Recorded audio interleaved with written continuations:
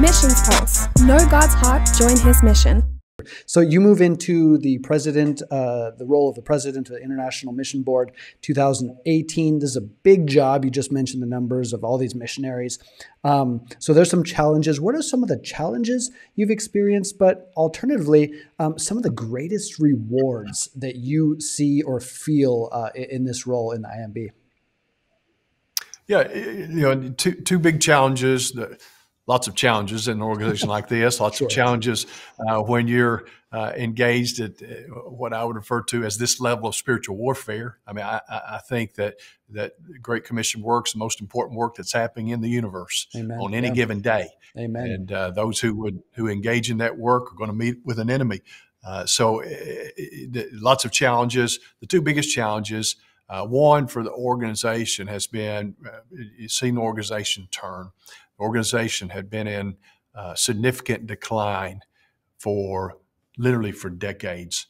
If you go back nearly 30 years, revenue, the funding of the organization has fallen behind inflation almost every year. Revenue may have been a little down from prior year, a little up from prior year, but it was always behind inflation. And so the organization getting poorer and poorer and poorer every year. That really came to a head in about 2008. And between 2008 and 2018, the organization went through several significant retractions and downsizings to the point that when I came into my role, the organization had been reduced 40% in terms of the frontline missionaries. At one point, we've been up to about 5,700. When I came into role, we were down between 3,400 and 3,500 missionaries. So you've lost over 2,000 frontline workers, which is just a significant drawdown in the troops. So the big challenge has been, how do we turn this around? How do we reconnect with churches, with our constituency, with donors? Again, I mentioned that missionary sending pipeline. One of the startling realities, when I mentioned we had 85 people in that career pipeline, about 200 in the overall pipeline.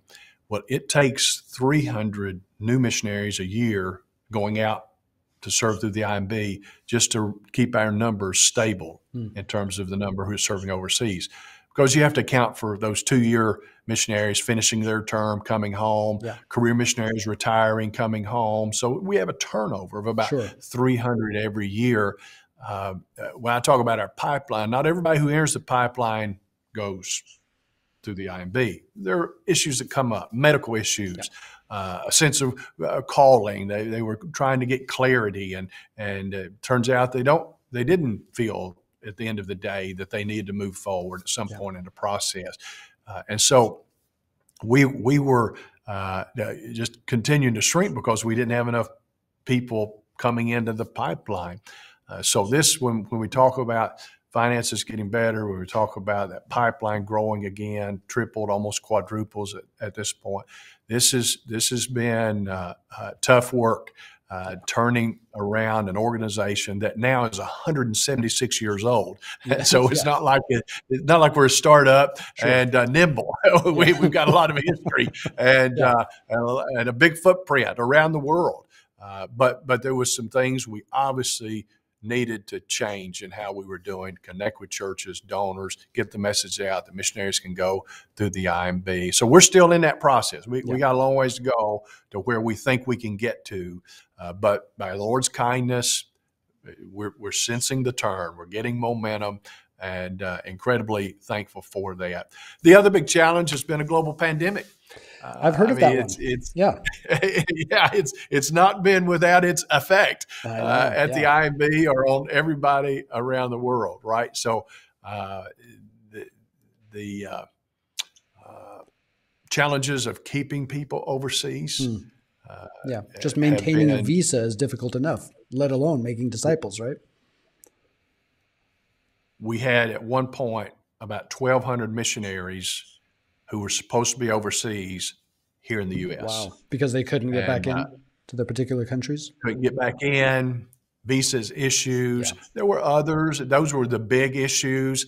But some it was health concerns given the state of their own health and the remote places where they were serving. That we needed to have them out in a place where better medical care was available. It was lots of little reasons, but the big deal was the visas and keeping. So the logistics of all of that, moving people and getting people back to the States, then getting them redeployed when opportunities became available for them to redeploy. That's been huge.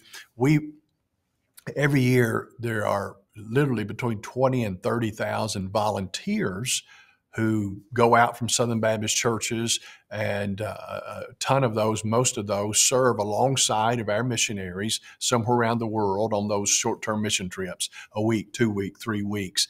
And we had like nobody come out for a year. So tens of thousands of people who have been walking alongside of our missionaries, who have been a part of those evangelism projects, and been encouraging our missionaries, praying for our missionaries, catching the vision themselves. So they're giving more and praying more. That just, it just almost a dead stop. Yeah. Wow. And so the challenges that all of this, the impact of all of that upon the IMB, a global missionary sending agency, was significant. So that's the other big of the two big challenges that we face. The other big challenge. Now, again, even in not only in it's trying to turn the corner and begin to grow again, which we have a goal over the next 5 years of growing our missionary force by 500. Wow. Okay. And we're working towards that goal. But even in the pandemic, with those challenges, we've also seen great opportunity. We saw greater generosity in churches that couldn't take those mission trips, and they understood the importance of having their missionaries who live overseas still there. So what I was pleased to be able to report to Southern Baptist is that for 176 years, not a day has passed that you've been without a witness among the nations. And that's still true in a global pandemic. You still have missionaries serving all around the world. A few of them have got disrupted and interrupted, but you still have a couple thousand, and now back up over 3,000 missionaries who are living and serving around the world. That's the value of those career missionaries, those longer-term missionaries. They continue the work even in the midst of a war or a global pandemic. The witness remains. Yeah. Missions Pulse. Know God's heart, join His mission. This podcast is powered by Within Reach Global. Subscribe, watch, and listen on YouTube today. Visit missionspulse.com.